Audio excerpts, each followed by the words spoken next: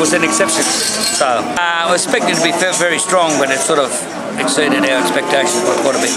I think it's just that it probably was exceptional yarding the cattle for being the middle of the winter, and our season's satisfactory, and the fat prices is very good.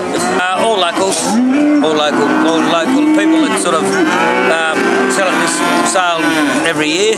But there was just the yarding of the state of Patricia Ballantyne, who sadly passed away. But the amazing thing is all those cattle were purchased only in November. And we haven't worked the average out, but I think they've doubled their money since we purchased them in November. Yeah.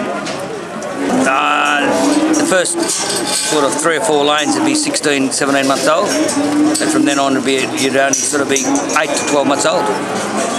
Yeah, and I think people just want to spend money for the end of June. I think there was feedlot competition, TFI and Thomas Foods International, and just the South and West Gippsland.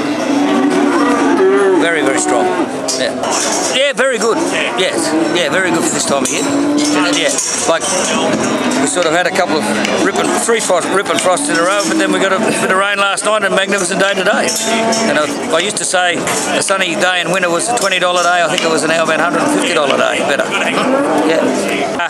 Only a small number of heifers yarded, but for the quality that we yarded, the prices were really exceptional on our previous sales. I think it's just that people have sort of gone through and sold all the fat cattle, and probably a lot of people are down to their numbers now. If they sort of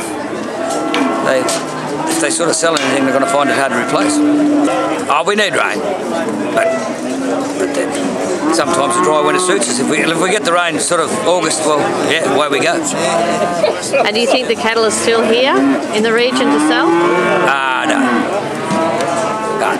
I think we'll have our prime cattle will be sort of over the next 2 or 3 winter months will be very hard to find, because a lot of people sold them early, sort of half fat.